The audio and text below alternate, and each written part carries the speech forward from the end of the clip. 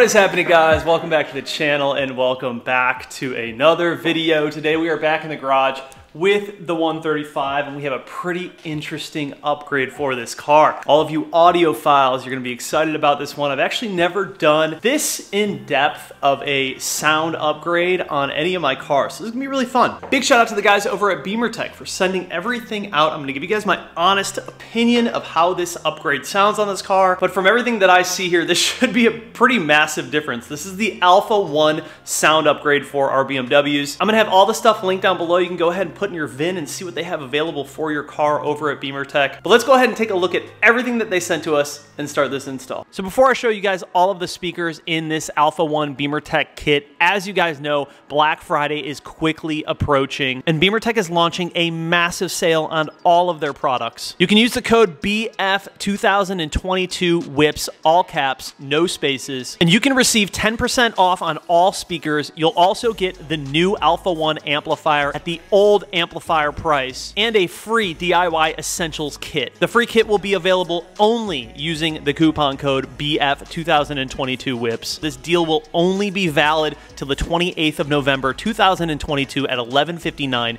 p.m. This is going to be the best Alpha 1 deal of the year. So if you guys have been thinking about upgrading your sound, make sure you take advantage of it. You can get discounts on audio upgrades and a free kit of the DIY Essentials with the coupon code BF2022 WHIPS, all caps, no spaces. I highly recommend you guys take advantage of this deal while it lasts. All right, so the first portion of this upgrade will be the actual amplifier itself. This is actually the new Alpha 1 amplifier, and it's even easier to customize than Bimmertech's previous amp. It comes preloaded with several tune sets that you can switch yourself using your laptop to adjust the music to your preferences. It also comes with custom mounting brackets for your exact vehicle. It remains fully plug and play, and it has an increased power output of RMS 710 watts. This is really what's going to be the brain, the heart of all of the sound. And as much as these speakers will help, this is going to make a massive difference in this car. Next, we have these guys. These are the subwoofers that actually go underneath the front seats. They are going to be responsible for delivering all of that bass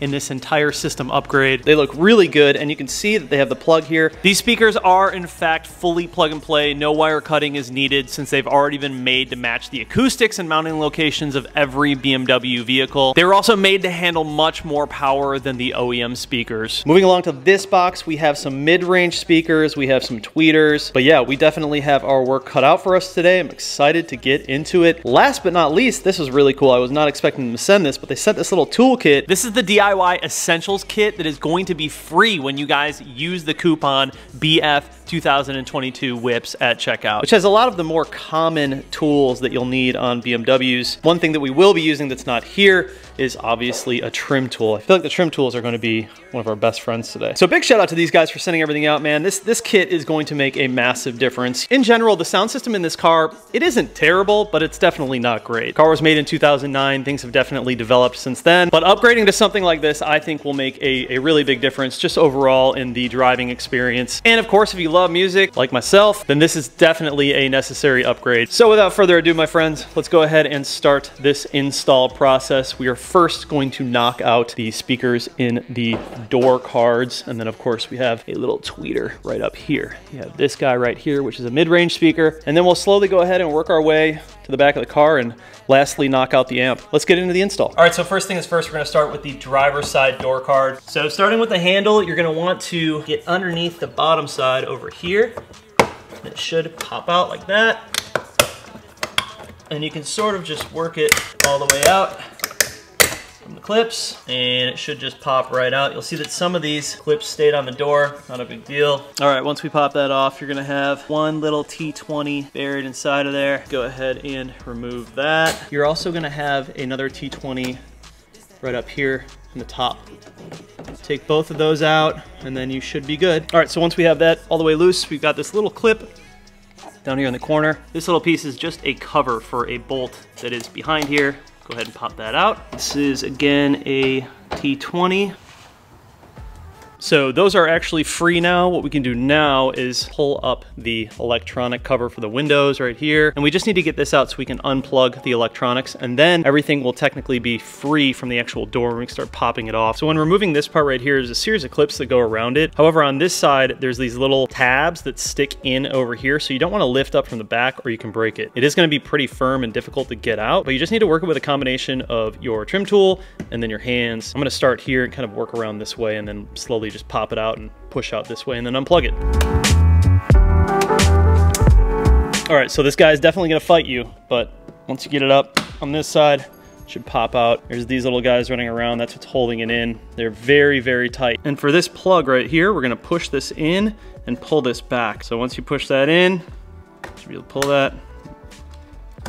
Pulls the whole plug out just like that. All right, so now this should be completely free. Basically, there's a series of clips around the door card and they are extremely tight. So I'm just gonna work my way around and pull the whole thing off. One thing to pay attention to is there's going to be a rod that goes up into the locking mechanism up here. So you're gonna wanna make sure that that comes off. And then also there's gonna be a line running up to the door handle itself, and you need to undo that one as well, so.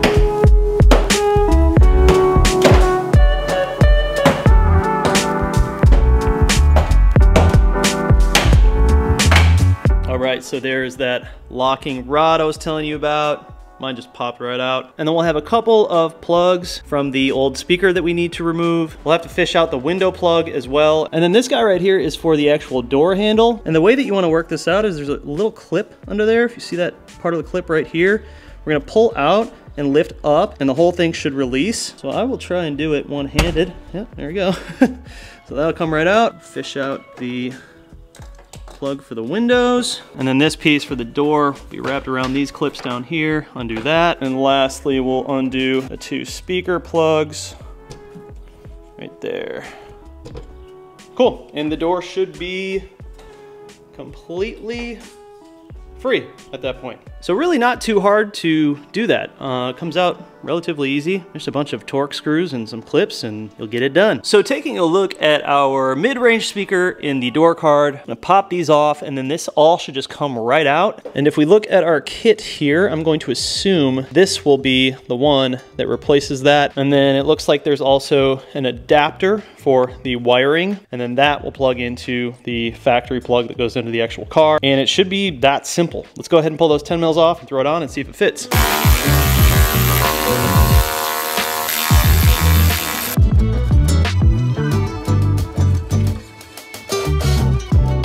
All right, so I'm learning as we go along here, but once we throw in our new speaker, before you do so, if you try to just put it on like this, it's not going to sit flush. And what you need to do is, this kit comes with some spacers and new hardware. And the way that this is going to work, you're basically no longer going to be using the factory 8mm. They now have these Allen head nuts that are kind of like spacer nuts. And then you have two different size spacers. You're going to have the larger one, which is going to go underneath the speaker. And then you're going to put the speaker on. And then you're going to put the smaller one on. And then you're going to use the Allen nut. So what we'll do is we'll work around all of these screws, throw on the bigger spacers like so. Now we'll go ahead and place the speaker on, and this only lines up one way, so it's not like you're gonna be able to put it on incorrectly. You'll see what I mean when you do that. And so once you have that on, we put these smaller spacers up top all the way around like so, and then we take these guys and throw them through and let them thread onto the existing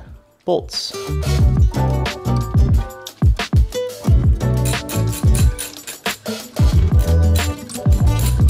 All right, so door speaker is in. Let's go ahead and remove the tweeter. And your tweeter is going to be obviously right here. There's basically a lip that goes in this way. So you're gonna wanna pull out this way and kind of up and out like this. I'm gonna do my best to show you guys. It's kind of difficult one-handed. So yeah, it's just gonna pop right out, but it has this little lip right here that is wrapping inside. So you're just gonna pop it out like this. Let's take this over to the workbench, replace the tweeter. All right, so here's the piece that we pulled off from the door that has the tweeter in it. A little bit of foam backing that we need to pull out. Like that. Then here is the actual tweeter itself. Basically, the way that this is held in is there's 4 little clips you're gonna see on the top, bottom, left, and right. There, we're gonna push those out, pull out the tweeter. It should pop right out once we do that. All right. Came loose pretty easily. And so now we can take our upgraded tweeter and install it the same way we removed the other one. You're gonna see a little notch right here. And if you look on the tweeter, there's a little notch on the end there. And go ahead and line those up. And that should pop right into place, just like that. Let's throw our foam back on. And we can go ahead and throw this guy back in the car. All right, got that back in. And these two guys right here are gonna plug into the new mid-range speaker. So the tweeter is going to be plugged directly into the new mid-range. It'll plug right in. Same orientation as before. However, the plug coming from the amp is now gonna have this little extension piece, as it says right here, amp in, mid out. So we'll plug that into the amp and into the mid, and then we should be good. Should look like this when you're done. There is also a little bit of adhesive on the back of that part, so I just stuck it onto the door. And yeah, we can go ahead and put the door back together.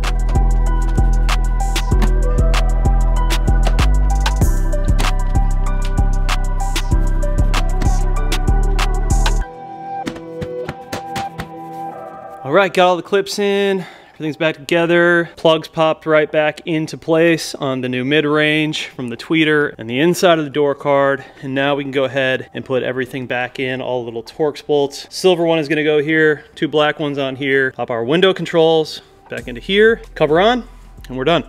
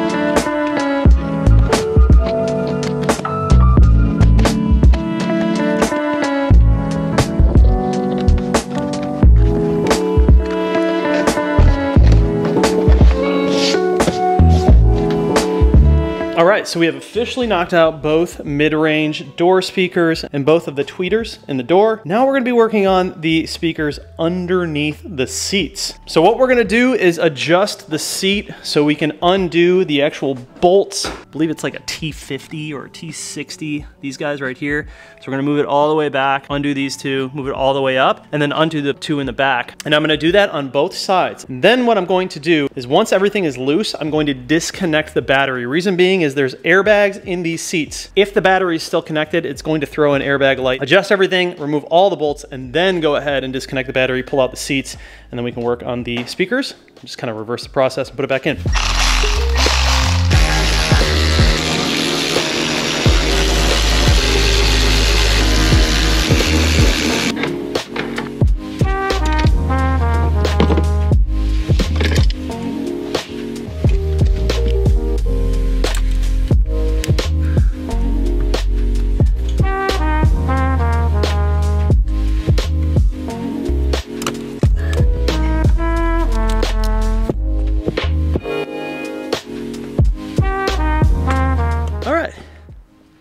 Not too bad. Here is where we're going to find the other speakers. Yeah, you already know we're gonna do a nice vacuum session too. That'll be nice. But let's remove these covers right here. Just a bunch of Phillips screws.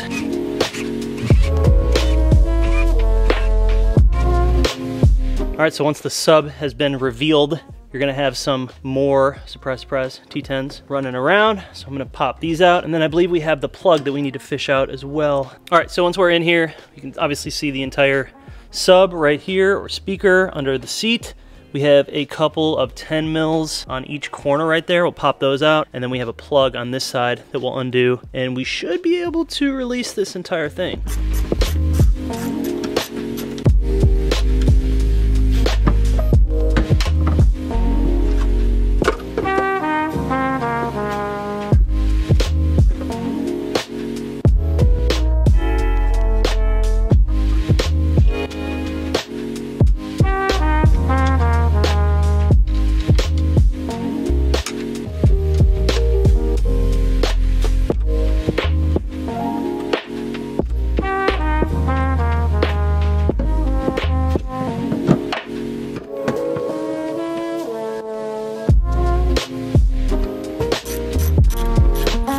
All right, so it's in.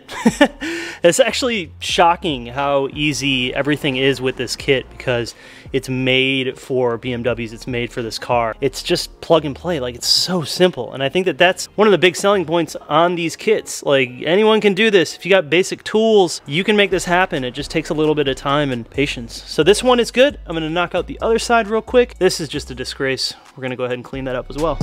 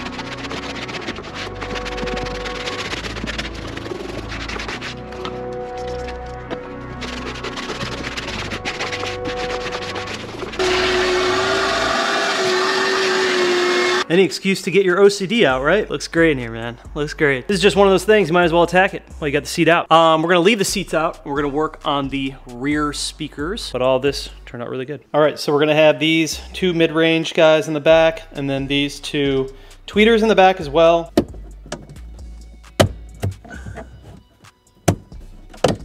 I suggest just putting it up like that so you can work through it. But here we are, we've got 1, 2, 3, 4, 5, 8 mils. We're gonna pop those out, release the plugs, and then throw in the new one.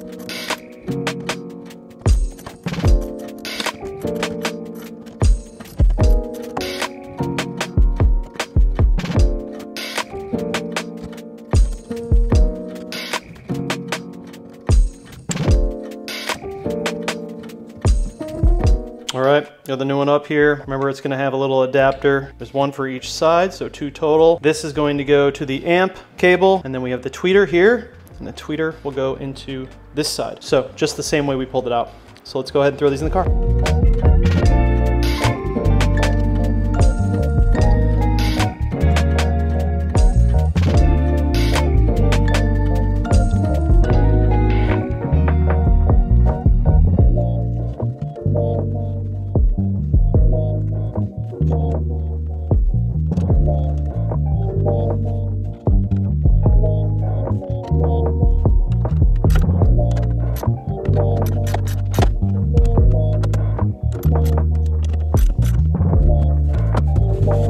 All right, so we got this side done, all good. Obviously, same process over here. I'm gonna do that off camera. Doors, rear speakers, subs under the seats, and that leaves us with only one more installation, the amplifier. All right, time to access the amplifier, and it should be in that corner. So I'm gonna pop this guy off, pull out the trunk liner. Like that. Cool, so once you have this covering off, fold this back. In the back left corner, there's going to be a plastic piece that you remove. And then this is the actual amp. You're gonna have a couple of 8mm holding it on, and then you'll just unplug it from the harness, and I'll show you what we do next. All right, so we have the factory amp out, and you're gonna have a couple of more nuts right here. And then we can go ahead and take this guy. I'm gonna remove these little things on the bottom here, and then this will mount directly up to the factory bracket.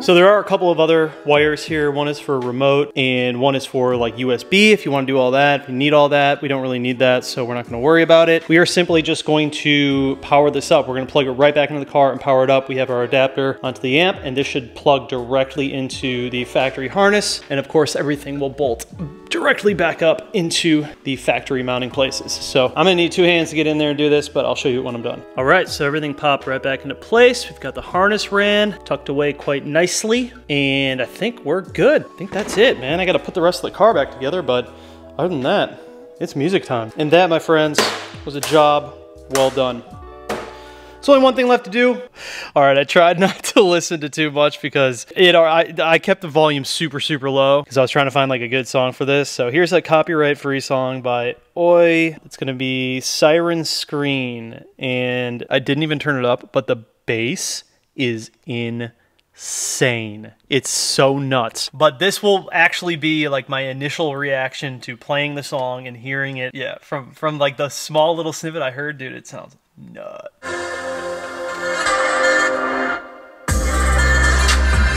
Bro, it sounds like I got subs. Dude.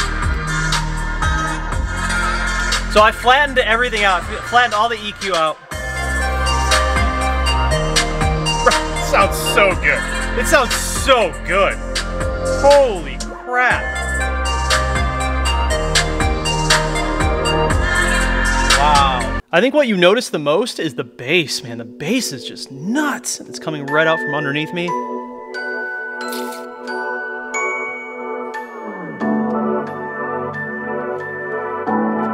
So I try to just flatten everything out, and then I'll tune it later. The bass is so good.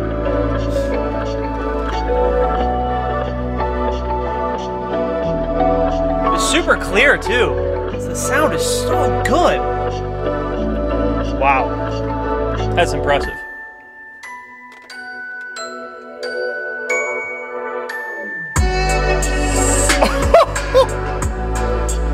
Yeah. Dude, that is crazy.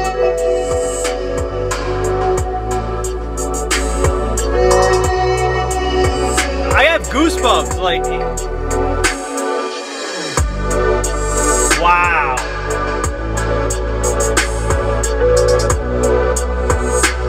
It's so clear. It's so clear.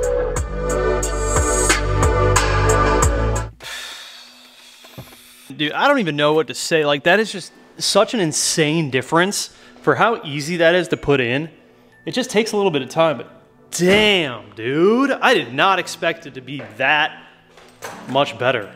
Holy crap. All right, guys, so we just wrapped up the installation and the first listening session, and it is incredible. The difference is extremely dramatic. Everything is super clear. The bass is really good. The car from factory just really didn't have that great of a sound system in general, so a simple upgrade like this made a world of a difference. The next thing that I'm going to tackle in the future is going to be the head unit. I don't want to do something that's too aftermarket. I want to find like a good OEM plus type solution for my phone, just to make things a little bit easier to connect and whatnot. Right now, I'm just just using like an aux jack, Bluetooth, wireless connector deal. But I truly think that the best part about this kit, I mean, obviously it sounds great. I know it's difficult for me to translate that through the camera into the computer, but it's so easy to install because everything is made for your car. When you enter your VIN, you can find out which products are available for your car specifically. It's literally just plug and play. It's so simple. So what I'm gonna do is live with it for a little bit, and once I tune it and get everything dialed in, I'll make an update video for you guys to kind of tell you what I think about it. But so far, remarkable. It's an outstanding difference. So I'll have everything linked down below. I hope you guys enjoyed today's video. Thank you so much for watching. I know it was a little bit of a longer one, so thank you for hanging in there if you made it all the way to the end. But just like that, we're gonna wrap this up. I'll see you guys in the next one. Peace out.